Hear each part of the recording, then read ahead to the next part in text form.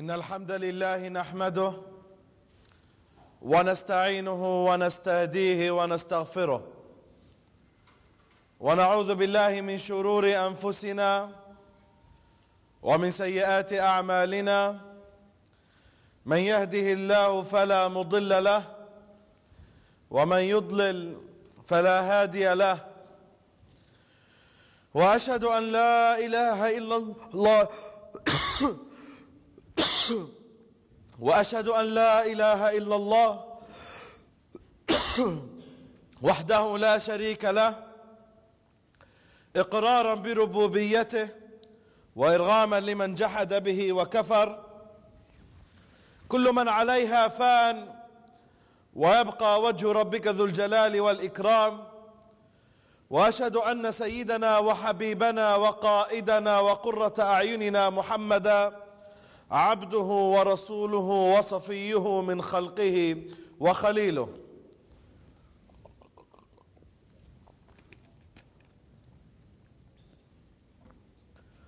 أرسله الله بالهدى ودين الحق ليظهره على الدين كله ولو كره الكافرون ولو كره المشركون. بلغ الرسالة وأدى الأمانة ونصح الأمة وجاهد في الله حق جهاده حتى أتاه اليقين، فصلوات ربي وسلامه عليه. أما بعد عباد الله، فإني أوصيكم ونفسي المخطئة بتقوى الله وأحثكم على طاعته وأحذركم مبال عصيانه ومخالفة أمره. فمن يعمل مثقال ذرة خيرا يره ومن يعمل مثقال ذرة شرا يره. يقول الله تعالى: يا أيها الذين آمنوا اتقوا الله حق تقاته ولا تموتن إلا وأنتم مسلمون. أما بعد. All praise due to Allah subhanahu wa ta'ala, Almighty and glory. And peace be upon His beloved Prophet Muhammad sallallahu alayhi wa sallam. I testify that there is no God except Allah Almighty, and I testify that Muhammad is the Prophet and the Messenger of Allah. And I encourage myself and you to fear no one but Allah, as Allah your Lord states in the Holy Quran: all those who believe, fear Allah. Fear Allah the way He should be feared, and do not die unless you're on the state of Islam. My brothers in Islam, Allah subhanahu wa ta'ala describes the Quran al-Kareem as Nur, as a light, Wahuda, and guidance. Nur, light, and Huda, guidance. A light and guidance for mankind, in which Allah subhanahu wa ta'ala shows us the path and lights up the path for us. And the Quran al-Kareem is that sacred book of Allah Azza wa Jal that mentions different aspects in the Quran. The Quran al-Kareem speaks about your tawheed, and the Quran al-Kareem speaks about your belief. It speaks about your life, the legislations and the laws, the ahkam, how to live your life. The Quran al-Kareem also tells you about the past and tells you a lot about the future. And the Quran al-Kareem speaks about many stories of the past, not for the sake of entertaining us, not for the sake of us listening to those stories and say, it's a nice story and it's a very, very entertaining story. But the Quran al-Kareem mentions the stories of the previous nations for the sake of us contemplating and reflecting upon those stories. So when Allah subhanahu wa ta'ala speaks about the story of Musa, it's not a story to be said just for us to know about that story, but Allah wants us to reflect upon that story. When Allah Azza wa Jalla speaks about the story of Sulaiman, Allah subhanahu wa ta'ala wants us to reflect upon that story. When Allah subhanahu wa ta'ala speaks about the previous nations, Allah subhanahu wa ta'ala wants us to reflect upon those stories. Inna fi dhalika la'ibratan li'ulil albab. Indeed, within those stories, there are great lessons for those who have intellect and mind to think of. That's why, my brother in Islam, when you read a story of the Quran al-Kareem, you need to reflect upon that story. What's the message that Allah subhanahu wa ta'ala is sending through this story. How can you reflect upon that story and have it in your life? When Allah subhanahu wa ta'ala speaks about His righteous servants, to have righteousness in your life. And when Allah Azza wa Jalla speaks about His disobedient servants, not to follow that path and track. And amongst those stories that I want to share with you, which is a story that Allah subhanahu wa ta'ala shared in the Quran al-Kareem in Surah Al-Buruj, and the Prophet Muhammad sallallahu alayhi wa sallam shared with us in many of his ahadith and traditions. Allah subhanahu wa ta'ala, He makes a promise, وَالسَّمَاءِ ذَاتِ الْبُرُوجِ وَالْيَوْمِ الْمَوْعُودِ وَشَاهِدٍ وَمَشْهُودٍ قُتِلَ أَصْحَابُ الْأُخْدُودِ. Allah Azza wa Jal, He says, by the heavens and the stars. And who created the heavens and the stars? Allah subhanahu wa ta'ala. And when Allah Azza wa Jal makes a promise by His creation, it's an indication to the greatness of the Creator Almighty subhanahu wa ta'ala. وَالسَّمَاءِ ذَاتِ الْبُرُوجِ وَالْيَوْمِ الْمَوْعُودِ. And the ordained day that Allah subhanahu wa ta'ala had promised. وَشَاهِدٍ وَمَشْهُودٍ. And a witness and what they had witnessed. قُتِلَ أَصْحَابُ الْأُخْدُودِ. The people of the ditch had been killed. They've been killed by who? By an oppressive and an aggressive leader and king. It all begins because of one young man.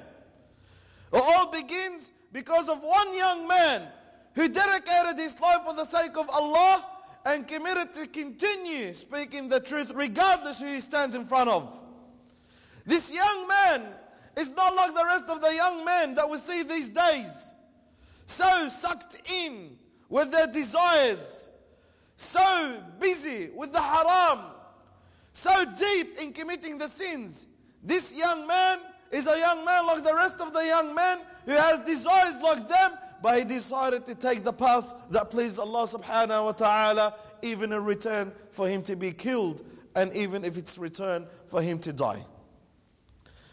It all begins from this young man where there used to be a king. A king that used to claim the lordship. He used to command his people to worship him. And if he hears of anyone worshipping someone beside that king will persecute him or even kill him. And that king had a magician. He used to rely on him. If he needs an advice, he'll seek an advice from him. If he is in desperate matters that he needs to know something, he'll depend on him. And we know the magicians deal with the jinn.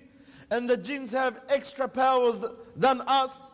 But they do not know ilm al-ghayb, as Allah subhanahu wa ta'ala mentions that in the Quran al-Kareem, and that's a different topic. So this king used to depend a lot on this magician. And this magician continued to get older and older and older. So the king realized that this magician is getting old. And there is no one to succeed him. There's no one to replace him. So the magician himself offered to the king to choose a young, wise or a young, switched on young man, that this young man can learn magic from him. And if the magician dies, this young man that the magician had taught the magic to can replace him if he dies. So the king looked around and he found a young man. And some of the scholars say 14 or 15 years old. But there's nothing authentic about his age. All we know, he's a ghulam. And usually the word ghulam is referred to someone at that age, 12, 13, 14, 15 years old. So the king found this young man to be taught by the magician the magic, that in case the magician dies, even though he's looking to be old and is soon to die, this young man can succeed him and replace him. So the young man started to learn magic from this magician.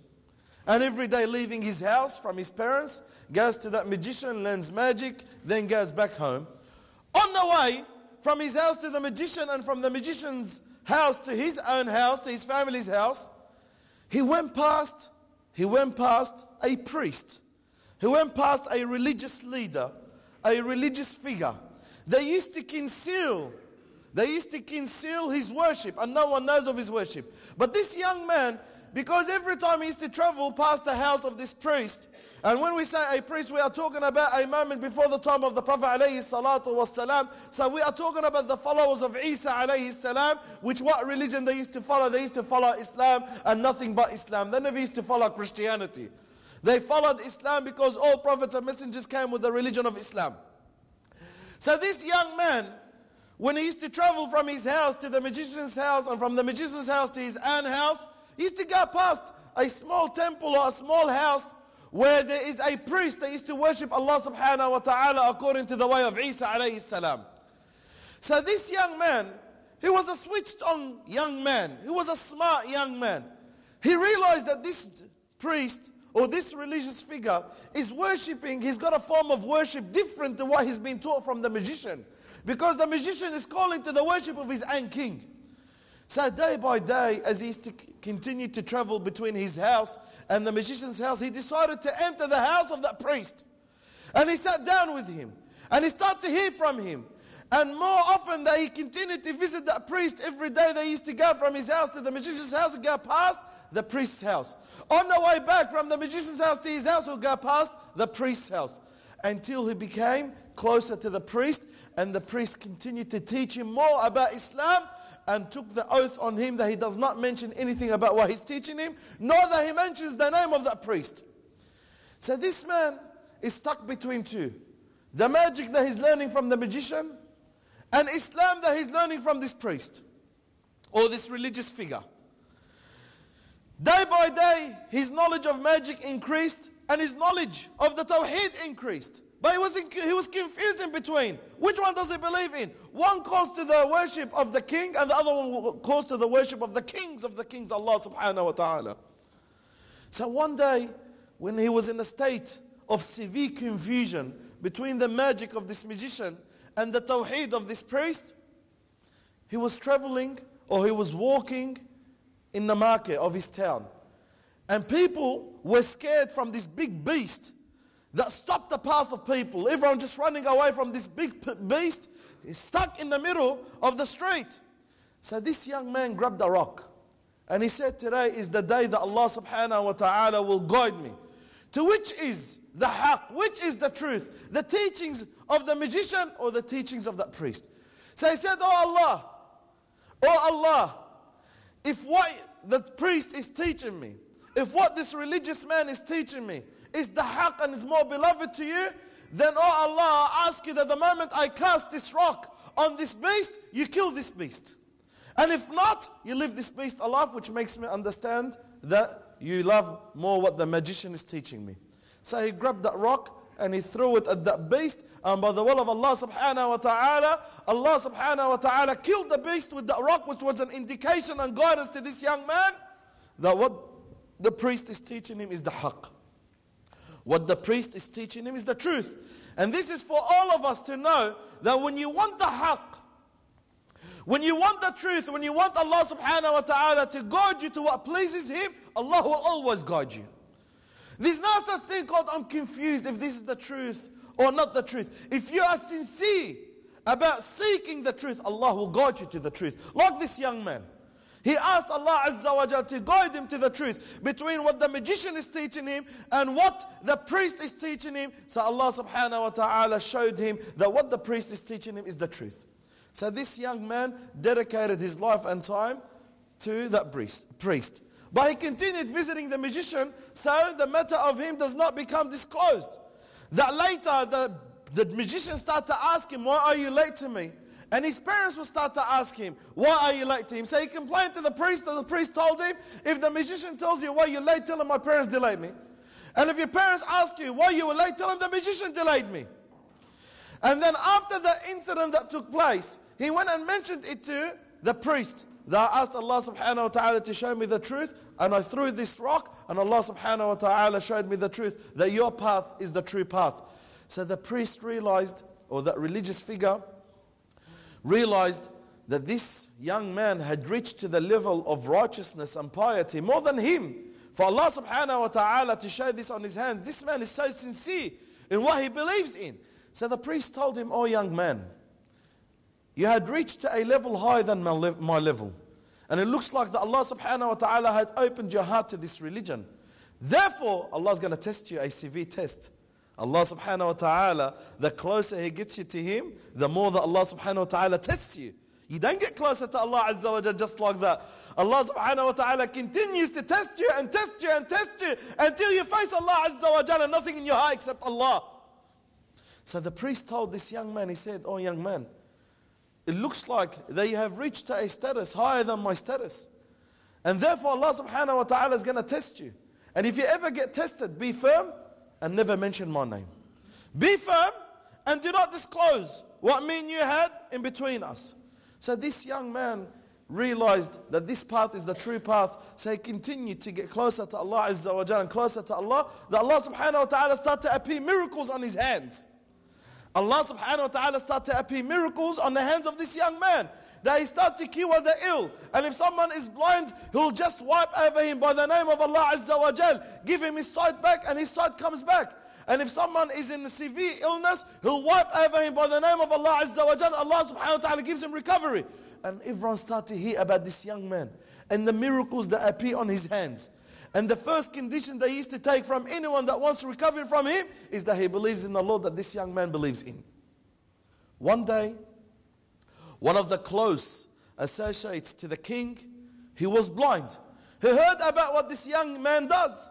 So he went and took a lot of presents and money and went to visit this young man. And he said, I heard that you bring the sight of those who are blind. And he's all the wealth to you, but bring my sight back. He said, I don't want anything from you. Believe in the Lord that I worship, and I'll bring your sight back by the will of Allah subhanahu wa ta'ala. So this man that used to be in the company of the king and used to be close associated to the king, he said, I believe in your Lord. So this young man wiped over his eyes and he said, by Allah subhanahu wa ta'ala, bring his sight back. So this man started to see again. And now this man doesn't believe in the lordship of the king. He believes in the Lord of this young man. Because this king, his mate and his friend and has been with him for a very long time, could not bring his sight. How could he claim the lordship when Allah subhanahu wa ta'ala can do whatever he wants? Inna Allah ala kulli shayin qadir. So one day, this associate to the king, after many years sitting down with his king, blind, can't see, this time he goes and visits the king, and the king realizes something new about this man. He could see.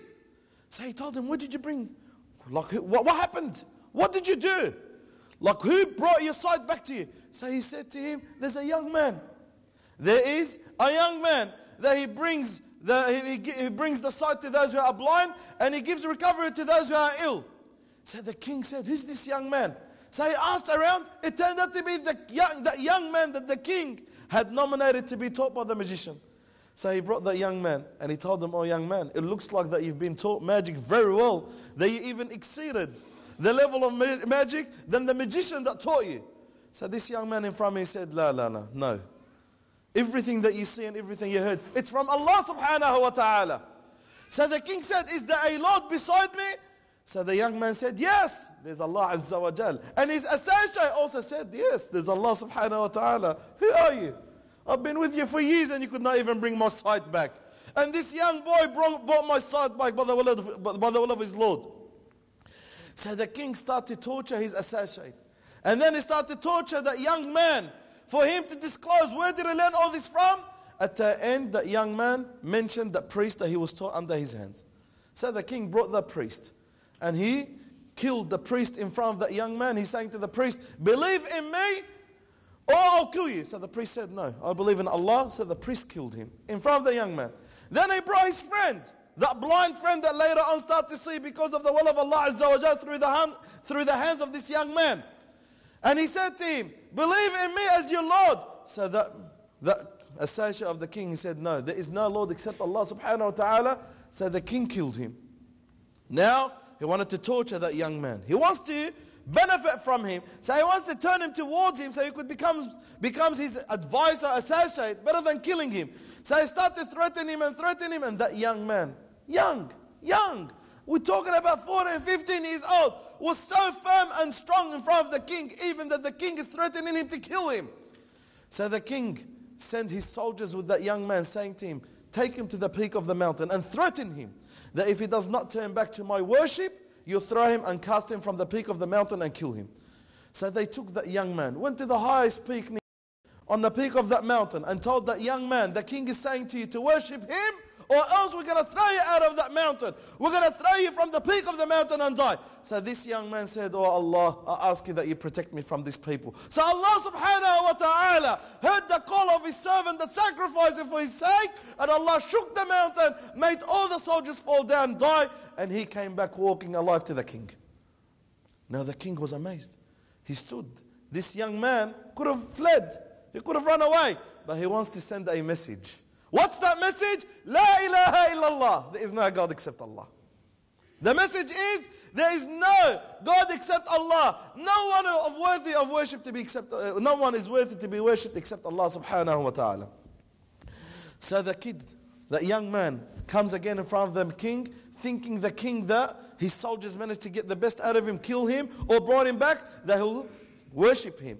So the kid comes, this young man comes alone, with no soldiers. So the king says, where's my soldiers? So he says, Allah subhanahu wa ta'ala protected me from them. Always Allah. Not me. Allah subhanahu wa ta'ala. Allah azza wa jal does whatever he wants, and Allah can do whatever he wants. So the king brought another group of soldiers, asked them to take him in the middle of the ocean and threaten him to worship him or else throw him and let him drown in the middle of the sea. So this kid went on that boat with a group of soldiers from that king in the middle of the sea. This kid says, oh Allah, I ask you to protect me from them. So Allah subhanahu wa ta'ala sent a wave on that boat, turned it around, all the soldiers died, and this young man survived by the will of Allah subhanahu wa ta'ala. So he went to the king once again to stand in front of him. Now the king is shocked. Who is he dealing with? What type of a young man is he dealing with? So this young man had a message. He wanted to prove something to him and to everyone, that there is no God except Allah. So this young man says to him, if you want to kill me, you need to do what I tell you. If you want to get rid of me, you need to do what I tell you. First of all, gather the entire town. Bring all the people of the town and crucify me on a tree. And then take an arrow from my arrow bow and then aim towards me and say, by the Lord of this young man, and let it release the arrow. Then shoot me with the arrow. So the king said, okay, I want to get rid of this young man, not knowing what this young man is planning. So the king went and crucified him on a tree, took an arrow from his arrow bow, gathered the entire city, and he aimed towards that young man to shoot him with the arrow, saying, by the Lord of this young man, and let go of the arrow. It went through the heart of this young man and he died. Who heard that? The entire city heard that. So they said, we'll all believe in the Lord of the young man. Subhanallah, he had a message. A young man wanted to call to Allah Azza wa Jal and prove that there is no God except Allah. So even if it was for his own soul to be taken away, but save thousands of people from the worship of this creation to the worship of the Creator, Allah subhanahu wa ta'ala. So the entire city, 70,000, it's been narrated, 70,000 people of that town turned to Allah subhanahu wa ta'ala and believed in the Lord of that young man after they saw everything with their own eyes and heard what had been happening in the past. So the king, he had one problem, so he had now 70,000 problems. He had one person disbelieving in him, now he's got 70,000 people disbelieving in him. So he commanded his soldiers to dig up ditches and fill it up with fire and cast anyone who refuses to turn back to the worship of this king. So his soldiers went and dug up ditches that Allah subhanahu wa ta'ala, he says, قُتِلَ أَصْحَابُ الْأُخْدُودِ, the people of the ditch were killed. And نَارِ ذَاتِ الْوَقُودِ, in a fire inside that ditch, bringing one after the other. وَمَا نَقَمُوا مِنْهُمْ إِلَّا يُؤْمِنُوا بِاللَّهِ الْعَزِيزِ الْحَمِيدِ. There was no problems with these people except they believed in Allah Azza wa Jal.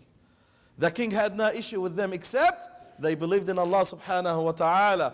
So he brought 70,000 people, casting one after the other. Who do you worship? They say, we worship the Lord of that young man. Throw him into that fire. One after the other, until they brought a mother carrying her own baby with her own arms. And then they told her, who do you worship? So she hesitated, fearing on her young baby. So Allah Azza wa Jal made that baby speak to his mother and say, oh mother, continue on the path of this young man. You are in the haqq, and I'll see you in the paradise. Ikhwani, Imaan, belief, strong, firm belief in the heart. Nothing shakes it. even if they are threatened to be killed, even if they are threatened to be casted in the fire, even if their own children are killed, whatever happens, this is the believer. Nothing shakes him. Nothing takes him away from what he believes in. Nothing turns him away from Islam. No foolish things on the surface of this earth. No desire, no haram. A believer is a believer because he believes in the truth. And when the truth enters the heart, it goes so deep that nothing can break it away from your heart. Where are our young men these days? Where are our young men these days? Haram takes them away. Drugs takes them away. Sex takes them away. Anything takes them away. Clubs take them away. Where's your Iman in your heart? Reflect upon the Iman of this young man. Reflect upon the Iman of this young man. That he was threatened to be killed once and twice and 3 times. And he continued to be firm and strong. Nothing takes him away from Allah. And this is the believer. Nothing takes him away from Allah. Nothing takes you away from your Lord. Because Allah Azza wa Jal is number 1 in your life. And everything comes secondary. Everything comes after Allah subhanahu wa ta'ala. So if it's about compromising anything to please Allah, I would never ever compromise anything to displease my Lord Allah subhanahu wa ta'ala, because I am His servant, He is my Lord and He is my creator. I am His creation and He has all the rights upon me. A young man, 70,000 of them followed him and all continued to be firm in their belief. And this is the believer. This is the belief that enters your heart. When the true belief enters the heart, it becomes so deep in your heart that nothing can rip it away from your heart. أقول قولي هذا وأستغفر الله لي ولكم ولسائر المسلمين.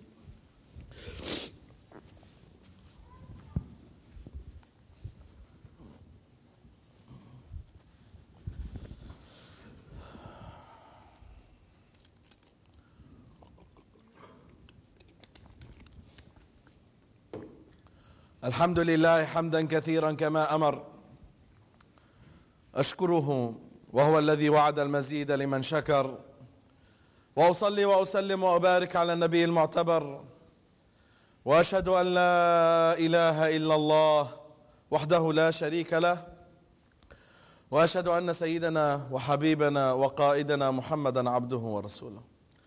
My brothers in Islam, once again I say these stories are not stories to be told so we could entertain ourselves. Are not stories to be told so we could enjoy ourselves by listening to it. These are stories for us to reflect upon. These are stories for us to know the guidance that Allah subhanahu wa ta'ala has shown us. These are stories for us to reflect our status with the status of those who truly believed in Allah subhanahu wa ta'ala and truly sacrificed for Allah. We might truly believe in Allah Azza wa Jal. We have the true belief. But do we truly sacrifice to Allah? Do I truly sacrifice to Allah Azza wa Jal? Do I give for Allah Azza wa Jal what Allah subhanahu wa ta'ala asks from me? These are stories for us to comprehend and think about. And look what these people done and offered for Islam. And what these people sacrificed for Islam. And what these people gave up for Islam. And then I ask myself that question. What have I sacrificed for Islam? What have I given up for Islam? What did I do for this deen? A young man gives up his life for the sake of Allah subhanahu wa ta'ala. 70,000 followers of him give up their life just to prove the truth. What do I give for Islam? What do I offer for this deen? What do I do to please Allah subhanahu wa ta'ala? I struggle with myself to pray to Allah. I struggle with myself to leave what Allah subhanahu wa ta'ala had forbidden me. I struggle with myself to stop the haram. I struggle with myself to do something just please Allah Azza wa Jal. And that's why, my brother in Islam, reflect upon those stories. إِنَّ فِي ذَلِكَ لَعِبْرَةً لِأُولِي الْأَلْبَابِ. As Allah subhanahu wa ta'ala, He says, indeed, in these stories, and such stories like these stories, these are great examples, stories for you to comprehend and look into and realize that if these people did it, you can do it. If these people sacrificed, you can sacrifice. If these people gave, you could give. If these people managed to keep themselves distant away from what displeases Allah Azza wa Jal and to keep themselves closer to Allah, then you can. Remember, you can. Don't look at it as them, but also look at yourself as me, what Allah subhanahu wa ta'ala requires from me.